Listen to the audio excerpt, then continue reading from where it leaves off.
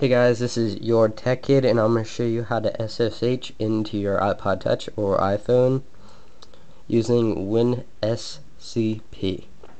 So first off, you're going to need to download this package from Cydia, Open SSH. I also suggest downloading SB settings and the SSH toggle, because it's very easy to turn off SSH. Alright, so you go to whatever thing you have, such as Boss Prefs or SB settings. I have SB settings. And make sure your SSH is currently turned on. Now, what you're going to need to know is your Wi-Fi address, which you can find right here on your settings, or if you do not have that, you can just look in the Wi-Fi and it'll tell you. Yep, it tells you, and you can just do that.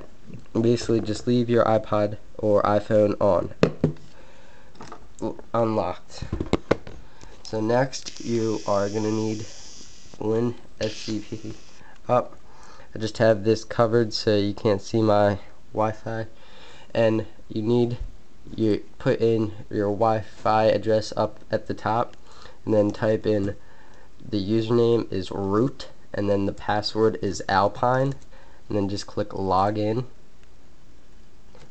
And it should come up with this screen, something a little like this.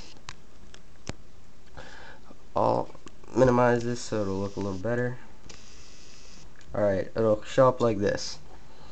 And there you are basically SSH into your iPod, and you can see anything you want to, such as themes, and copy them and back them up.